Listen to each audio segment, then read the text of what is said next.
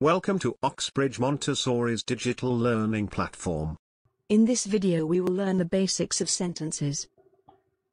Today we are going to learn about sentences, and sentence is a group of words that expresses thoughts or idea. We use sentences to speak and to write our thoughts and ideas. So remember that we always start a sentence with a capital letter and ends with a full stop. It always ends with a full stop. So here are 4 types of sentences, but we are going to describe only 2 types of sentences. These are telling sentences and asking sentences. And you have to know that telling sentences are also known as statements. They tells us something and they always ends with a full stop and they starts with a capital letter. On the other hand, the asking or interrogative sentences ask us something. It always ends with a question mark and starts with a capital letter.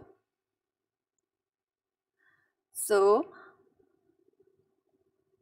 let's try an example that the 2 friends met together and the girl whose name is Kim asked question to a boy whose name is Tom.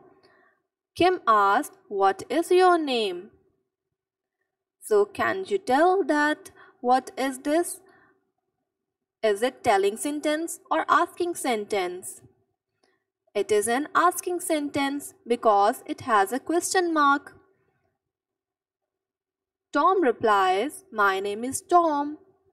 And it is a telling sentence because it ends with a full stop. So Kim is asking and Tom is telling.